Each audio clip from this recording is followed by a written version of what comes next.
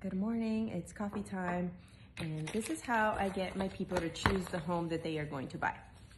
Every time I show them a home, I keep it on my list and I write down the notes of what they thought about it, what I thought about it.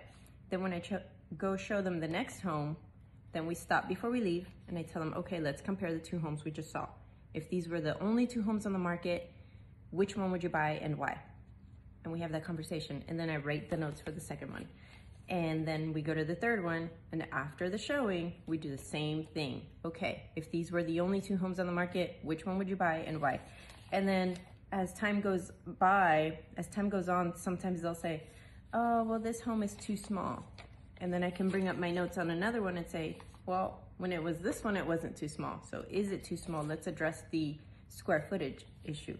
Or if they're looking at a perfect home and then they say, well, it's perfect, but it doesn't have 4 bathrooms. Well, you also love this one and this one doesn't have 4 bathrooms. So what is the actual problem?